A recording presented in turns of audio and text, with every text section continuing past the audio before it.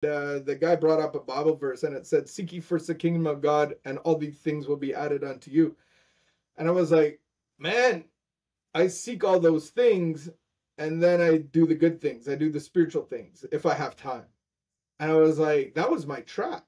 I was stuck in my old thinking. I was still using my intellect and not my heart. So that day I quit my job and I just said, I'm going to go wherever anybody that needs help.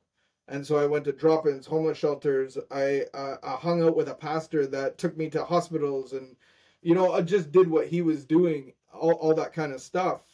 And after about 9 months, a guy named Ray Demeray, he is the founder of Jericho Road Ministries, and it was a ministry housing for guys with mental illness. And so it was a place that I volunteered a little bit, a couple days a week, with the pastor that I was rolling with. And Ray gave me a job opportunity to do an overnight shift at one of the care homes. And it was the first time I ever had a tear in my eye, because I felt like this is the job that God wanted me to have. And so I started working there, and it was beautiful, man. It was like, it was $7 an hour. I still remember it. And we were in the interview, and he said it's $7 an hour. And it's like, when you get when you get that offer, there's no room for it. Like, I'm like, oh yeah, okay. Like, you're not gonna like, okay, 750. Like, it's just like, okay, $7 an hour, cool. I hope that covers my expenses getting to work and back. And it was a cool job.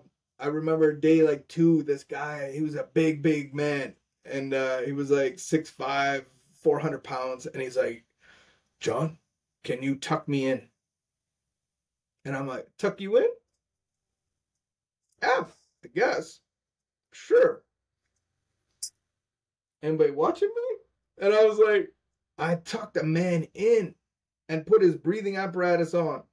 And then he's like ripping it off. He's like, "John, pray for me." And he's talking like Darth Vader because all his breath is going out. And I'm like, I don't know how to do this. Like, where's the manual? But that's what God's love is like, you just get put in these situations, and God doesn't call the equipped, he equips the call. And I had a call in my life to be a messenger of his love. And that's where I started.